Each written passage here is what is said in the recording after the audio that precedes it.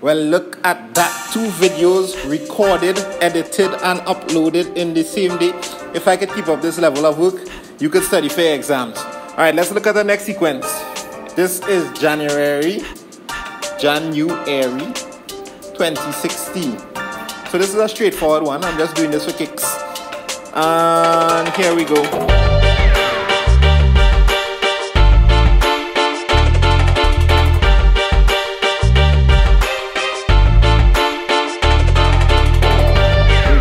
Draw the 4th figure, you know, the usual.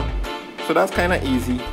You just drop that figure there, feel good about yourself, make sure you're putting all the dots. Dot, dot, dot, dot, dot, dot, dot. Alright, so that's easy. Let's go on to the table.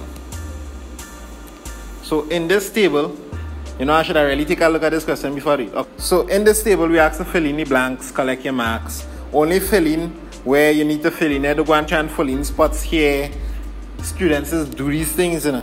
Anyhow, so let's see if we can get the pattern. One time we can see that the difference is 3. Is the difference 3 here as well? 6 to 11. Nah, 5. The difference is 5.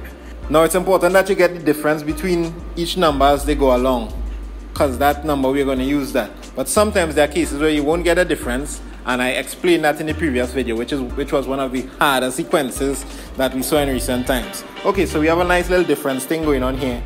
So the first thing I usually find is this. I usually find the lowest column first. Why? Because this can just crack open the question and it becomes really easy after that. So how do I fill in this blanks with n? I need to kind of create an equation. As I said, I found that the difference between items in these columns was 3. So you need to multiply 3 by n. Okay, is n common? N is capital. 3 by n. So 3 by 1 is not 4. Don't get worried. 3 by 2 is not 7. 3 by 3 is not 10. But what can we do to get it to skip up to that number? All we need to do is add 1. So the answer is 3 by n plus 1. Now this is not the answer for this part. I just write in there. The answer for this part will be 3 by 4, which is 12, plus 1 is 13. Or you could have just read this off your diagram. This thing is hurt for holding it for so long, boy. Alright, and watch the magic work here again. 5, because the difference between each number in this column is 5. So 5 by n, 5 by 4. Alright, let's try it with the existing one. 5 by 3 is 15. So I need to add on 1 to get it to make there. So, hope you see that. 5 by 4 is 20 plus 1. So this is 21. Right? Or you could have just looked at your diagram and get it. But you wouldn't be able to look at your diagram for this because there's no diagram for this one. So it kind of gets simple after that. 5 by 10 plus 1, 51. You just fill it in the blanks now. Oh, sorry, I put that in the wrong spot. Don't do that. 3 by 10 plus 1 is 31. And 5 by 10 plus 1 is 51. I'm just using the formula from before. Okay, they always want to put a little something to make it interesting. You need to go this way now.